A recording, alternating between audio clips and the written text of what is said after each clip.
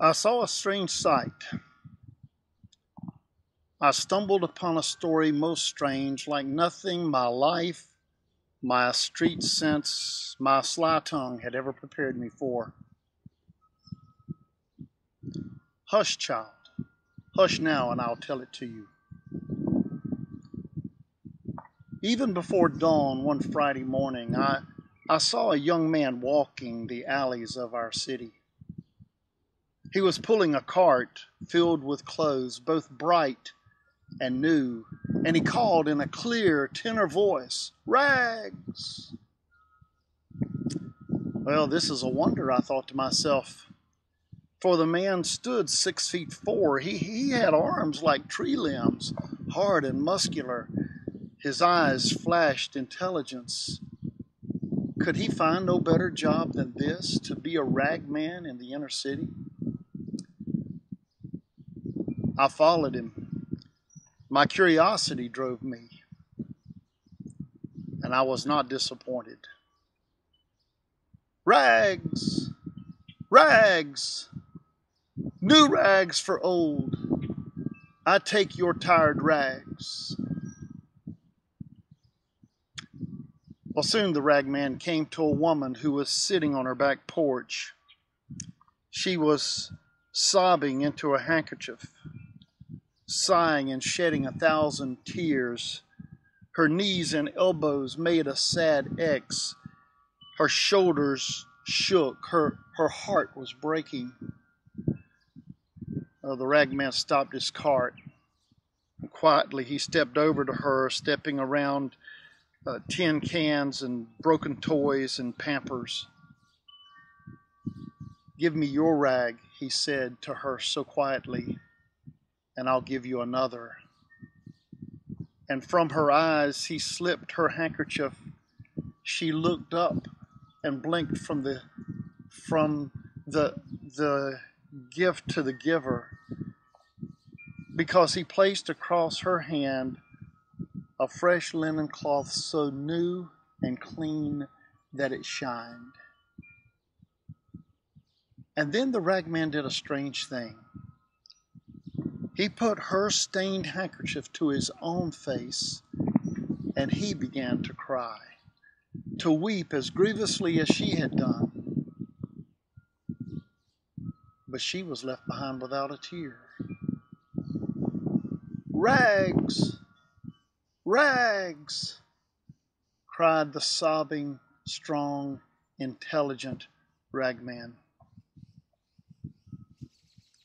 In a little while, when the sky showed gray behind the rooftops and I could see the shredded curtains hanging out the black windows, the ragman came upon a little girl. Her head was wrapped in a bandage, blood soaked her bandage, and a single line of blood ran down her cheek. Well, this tall, strong ragman looked with pity upon that child, and he drew from his cart a lovely yellow bonnet. He said to her, "Give me your rag, and I'll give you mine." The child could only look at him as he loosened her bandage and removed it and tied it to his own forehead. The bonnet he placed on hers, and I gasped at what I saw. For with the bandage went the wound. Only against his brow it ran a darker, more substantial blood. It was his own. "Rags! Rags!" cried the bleeding, sobbing, strong, intelligent ragman. The sun hurt the sky and my eyes now, and the ragman seemed to be more and more in a hurry. He called to a man he saw who was leaning against a telephone pole. He said, "Are you going to work?" The man shook his head no. But the ragman pressed him. He said, "Do you have a job?" And the other man said, "Are you crazy?" And he pulled away from the telephone pole and revealed the right sleeve of his jacket. The cuff was tucked into the pocket. he had no arm. So said the ragman, "Give me your jacket and I'll give you mine." The one-armed man took off his jacket, and so did the ragman, and I trembled at what I saw. For when the other man put the ragman's jacket on, the arm stayed in the jacket, and now he had two good arms, thick as tree limbs, but the ragman had only one. Soon the ragman came upon a drunk who was lying unconscious beneath an army blanket. He was an old man, old, hunched, wizened, and sick. The ragman took his blanket, wrapped it around himself, but for the drunk he left new clothes. I had to run now to keep up with the ragman. Though he was weeping uncontrollably and bleeding freely at the forehead, pulling his cart with only one arm, stumbling for drunkenness, falling again and again, yet he moved very fast. On spider's legs, he skittered through the streets of the city, this mile and then the next, to its limits and then beyond. Oh, how I wept to see the change in that man, how I hurt to see his sorrow, because I had grown to love the ragman. Every face had faded in the wonder of that one man. But I followed him. As a child who cannot turn away from mystery, I followed him. I needed to know where he was going with such haste, and perhaps to know what drove him so. That little old ragman came to a landfill. He came to a garbage dump. And I wanted to help him in what he did next, but I hung back and I hid. You see, he climbed that hill. He cleared a little space on that hill, and he lay down. He cushioned his head with a handkerchief and a jacket, and he covered his bones with an old army blanket. And he died. Oh, how I hurt to witness that death. I wailed and I moaned as a child who was without hope. I had grown to love the ragman, but he died. I slumped down in an old junk car and I cried myself to sleep. I did not know. How could I know? I slept through Friday night and Saturday and its night too. Then on Sunday morning, I was awakened by violence. Light, pure, hard, demanding light, slammed against my sour face, and I blinked and I looked and I saw the last and the first wonder of all. There was the ragman. He was folding his blanket so carefully, but he was alive. And more than that, he was well. There was no sign of sickness nor of sorrow. There was a scar on his forehead, but he was alive.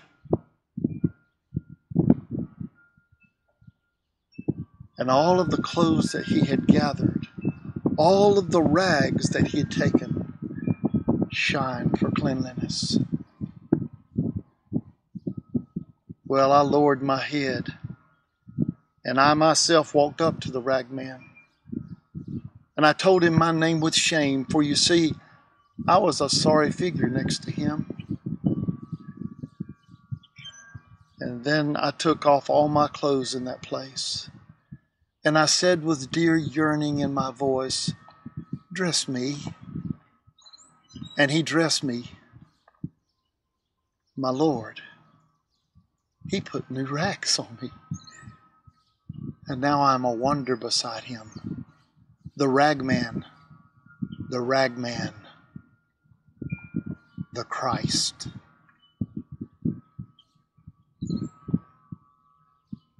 Those words were written by Walter Wangerin Jr. They're powerful words, and obviously it is a resurrection story. On this Easter, it takes on particular meaning for us because normally we would gather in a church and we would be engulfed by the aroma of Easter lilies. We would hear majestic music, the offerings of majestic choirs. We would sing the songs and we would hear the word proclaimed. And we would return home and gather with family and friends and celebrate perhaps with a big meal. This Easter is quite different. You see, the beauty of this Easter and the true meaning and power of this Easter is not found in all of the things that surround the story. The power of this Easter is in the story itself. It is the story of Jesus who came as one who knew no sin, and yet he became sin for us that we might become the righteousness of God. See, we, as the characters in Wangerin's story, often carry the soiled and tarnished, tattered rags around with us from all that we've known in our lives. We take those rags and we stuff them down in bundles, and we carry them around with us everywhere we go. And they're filled with all kinds of rags. The rags of bitterness, the rags of remorse, the rags of resentment, the rags of grief, the rags of sorrow, the rags of jealousy. And we keep them with us wherever we go. We even bring them to church. We drag them through the doors and we find a place to sit, and we sit our stuff down. We sing the songs, we pray the prayers, we hear the word proclaimed, and then the benediction is pronounced, and we get up and pick up our stuff and take it right back out the door with us. But you see, the story of Easter is this. We are to leave our stuff with Jesus. That's the beauty of Easter. All of those things that we carry around with us, Jesus took to the cross. And if this journey on the road with Jesus through Lent has taught us anything, it has taught us one thing for sure. We've all got plenty of rags that we carry around with us. Well, maybe this is the Easter. That we take that stuff and we pour it out at the foot of the cross and we give it over to Jesus. So that Jesus might make us whole, that Jesus might cleanse us, that we might find in the Ragman who is the Christ, one who gives to us new life. See, you don't have to be in a church to do that. You can do that right where you are. You don't have to be with a lot of other people. You can be with your family, or you can be by yourself.